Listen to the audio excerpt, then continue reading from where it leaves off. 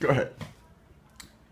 You looking at the Pepsi Cola sign. The first thing you seen when you came in here, as you walked around, you took a quick glance at that image there, and then you kept on going.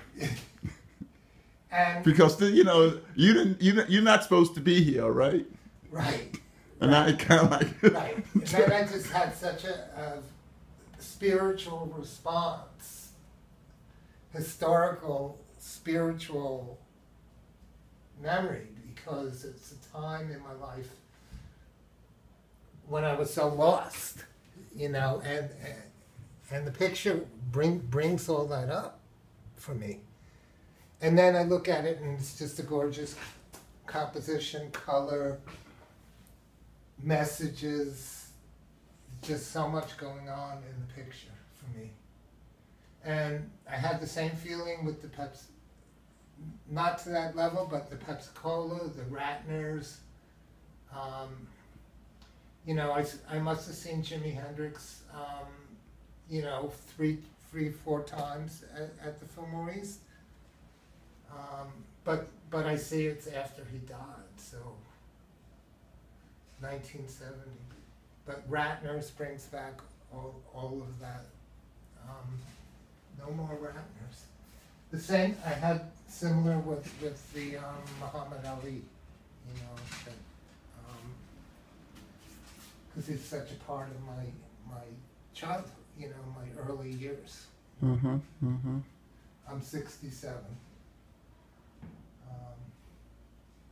The jazz club, you know, I must have been in so many jazz clubs like that, you know. So it's just a beautiful feeling.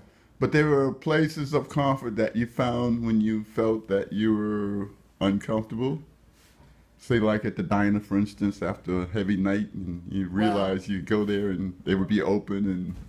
You know what? It's comfortable for me because, you know, well, it's a memory. I always remember.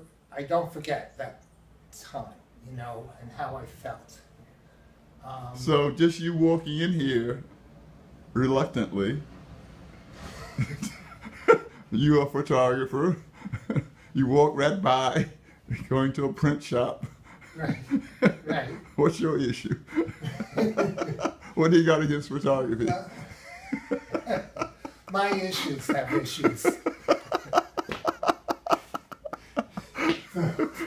that's a complicated question. My issues have issues. But I love it. I love the ones at the Fillmore East, though. Those are really Thank you. special. Thank you. Thank you. Because maybe I was in a lost period in my life, but it wasn't all bad, and the music was phenomenal, you know, and the spirit.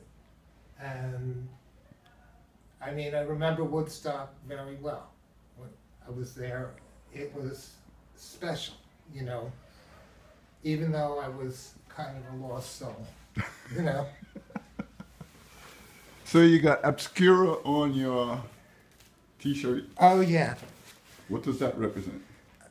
You know the store. There's a store on Avenue A between 12th and 13th called Obscura that sells really strange things. And they had there was a television show. There is a television show about the objects in that store, which are very bizarre, to say. You know, like bones and skull, shrunken heads, teeth, and bizarre medical. How many places like that left down here? Not many. Hardly any. Why? Because the economy of our life now is changed.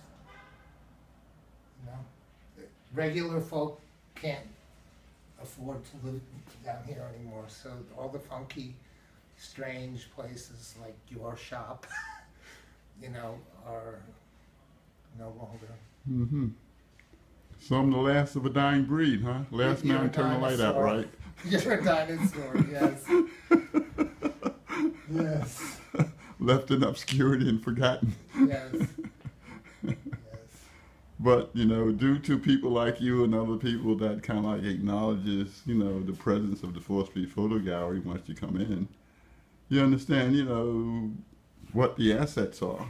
Well, also, For the ways that the liabilities of actually having this in some sort of storage cabinet and not being seen.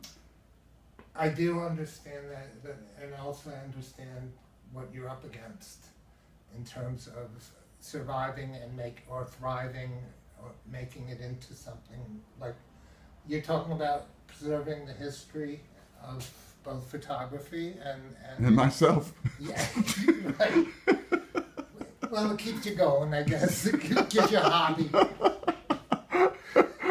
Gives you something to wake up for. What do I do first? Wash the floor? Right. Or try to figure out how I'm not going to pay the bills? Well, what is there without hope? You know, without hope, what drives me in this is necessity, okay?